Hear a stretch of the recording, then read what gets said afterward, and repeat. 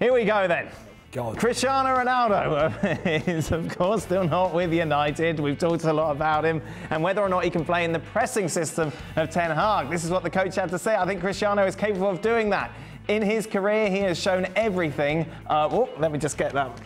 I've set my demand. We want to play a certain way. A top player can contribute, and Ronaldo is an absolute top player in our squad.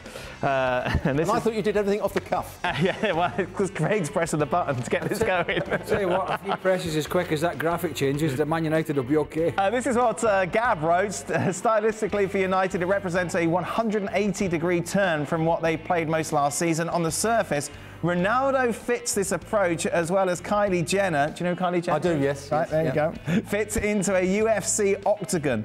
With a ton of patience, preparation and prayer, it might just work, but of those 3 Ps, you're realistically going to get only the last one. For more on this, let's welcome in, shall we? Our Dutch expert, Marciano Vink, is with us once again. Marciano, what do you make of this Cristiano Ronaldo dilemma that Ten Hag has?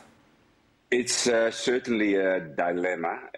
I think Cristiano Ronaldo, top player, should get a spot on the team of Ten Hag. Last year at Ajax, he had also a couple of older players like Tadic and Blind.